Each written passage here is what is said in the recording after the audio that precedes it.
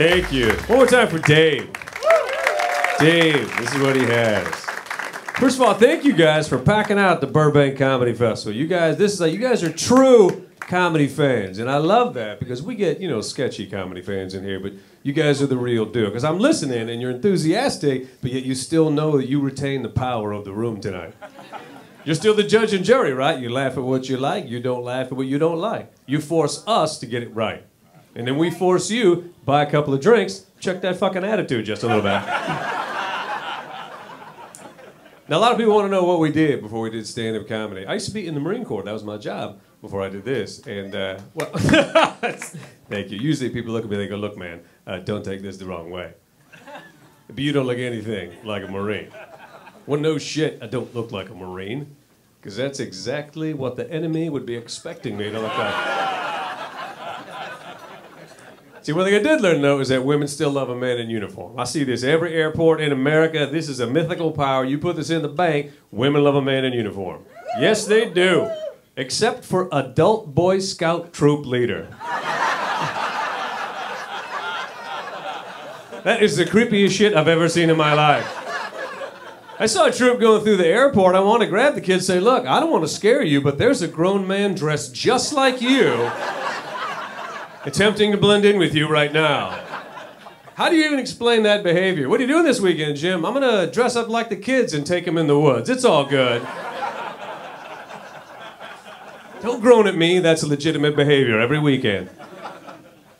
So it's fun to get up and do stand-up. It's amazing, if you talk to us, the exciting lives that we lead as stand-up comedians. I am not going to lie to you, particularly the day we do a show. Our lives get infinitely exciting the day we do a show.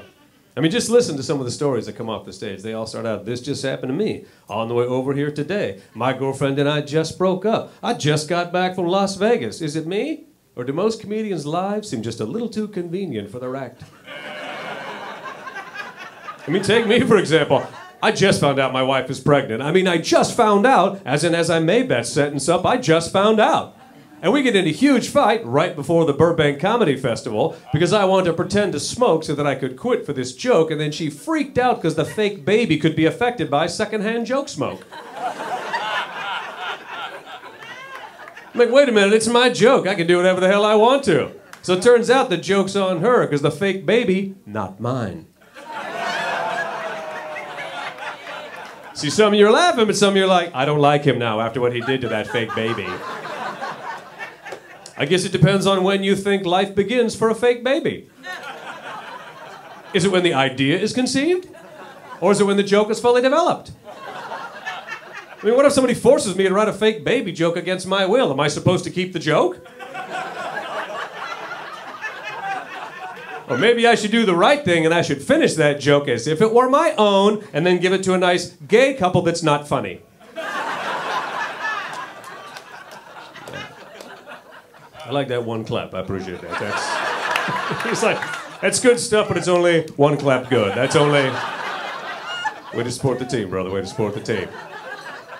Look, I've been trying to give back recently, too, and I decided I was going to donate blood. And here, by the way, we need the young blood. You young people, we need that millennial blood. It's fresh, and it's pure, and it's unstressed because it hasn't moved out of its parents' house yet. It's great. Here's a little fun fact. Number one blood donors in America? Senior citizens. Senior citizens are the number one blood donors in America. Now, I wish somebody had told me this because I went into the blood bank and I saw 5 old people lying on gurneys and I thought, shit, I'm too late.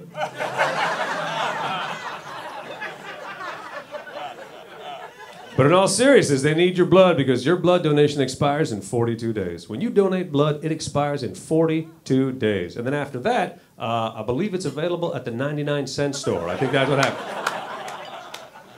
But if you want to give blood, man, they have questions. You think you're cleared hot, brother? Think you got what it takes to be blood-worthy? They want to know where you've been, how many people you had sex with. You been to a foreign country? Did you have sex with people in that country? Do you have a sexually transmitted disease? I was like, not anymore. I transmitted that to other people. I don't have that. Question 17, have you ever had sex for money before 1977? It's a legitimate question. Sex for money before 1970. I guess the IRS wants back taxes. I don't know. And have you ever had sex with a man even once? And thank God they put even once, right? right?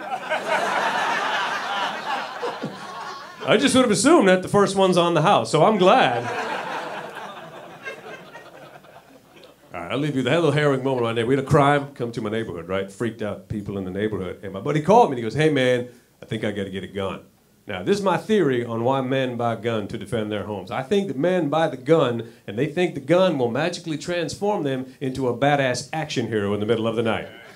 Do you really believe when your life is on the line and the shit hits the fan at 2 a.m., you're going to get up in your underwear, grab a weapon you've probably never fired before, shoot down the hallway, calm, cool, and collected with your perfect little movie soundbite and go, ch-ch, buenos noches, cupcake. I don't own a gun. If somebody broke into my house and I hear ch-ch, that's my spine and sphincter saying goodbye to each other.